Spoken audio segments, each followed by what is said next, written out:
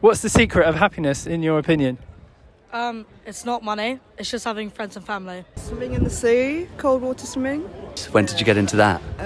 During lockdown. I've done a lot of reading about people on their deathbeds, what their regrets are, and I would say you have to just live in the moment, be present, and don't keep thinking about what's the next thing. Family. My family makes me very happy. One of the happiest moments in your life, would you say? Going travelling in Peru. What makes you happy? My cat and Kidney beans. I think it's my girlfriend. Oh. And what makes you happy? sunshine. Not your boyfriend?